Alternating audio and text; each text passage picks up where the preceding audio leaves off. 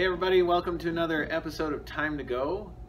We are focusing on hunger for the season of Lent, and we've been trying to do an expansive view of that, but now we're moving into another kind of hunger. Hunger for what again, Pastor? Actually, hunger for food this week. Food. Yeah, the most obvious thing that you would think about, and it's taken us a couple weeks to get to the obvious, but we're here in the Vinje kitchen today. Because this is an important room in the ministry of our congregation.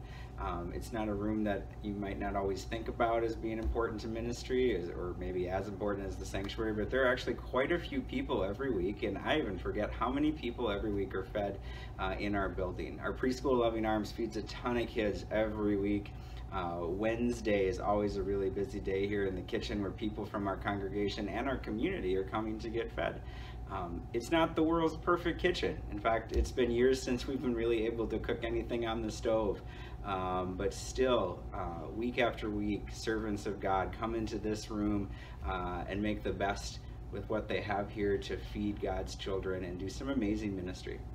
Yeah, this week is a reminder for us that God does care about our hunger for things like spirituality and justice and all of that, but God really cares about our physical needs too. We hear in the Lord's Prayer that we pray for daily bread all the time, which is a reminder that God cares for our bodily needs, our physical needs, just as much as God cares for our spiritual lives. So we hope that you are finding daily bread, both spiritually and physically, and we hope that you're also remembering to feed your neighbor this week. Have a good week.